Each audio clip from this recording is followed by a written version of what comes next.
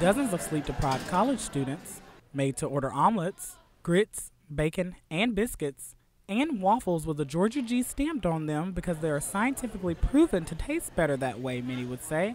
No, it's not a late-night Waffle House trip. It's the Snellibration at UGA's own Snelling Dining Commons, and students partaking in the festivities can only do it once. Probably, give or take, 100 times, literally. Snellibrating happens when students come to Snelling late at night or either early in the morning. The dining hall offers your traditional food up until midnight when the pizza is gone and the breakfast is served. Students come in tote with empty stomachs, a lot of noise, and surprisingly a willingness to get their work done. We're getting closer and closer to midnight. Most parents would not think that their sons and daughters would be out at this time, but little do they know, eating is the last thing on their minds. Use this place to pull their all-nighters to cram for exams.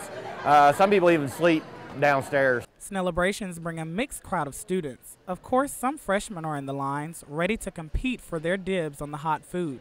But there are also some veterans. Senior Jameen Wang says he's been Snellibrating faithfully since his first year at UGA.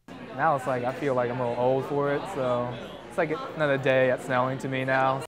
No matter a student's class or purpose for coming, it's safe to say that Snellibrating will be on the UGA bucket list for a long time.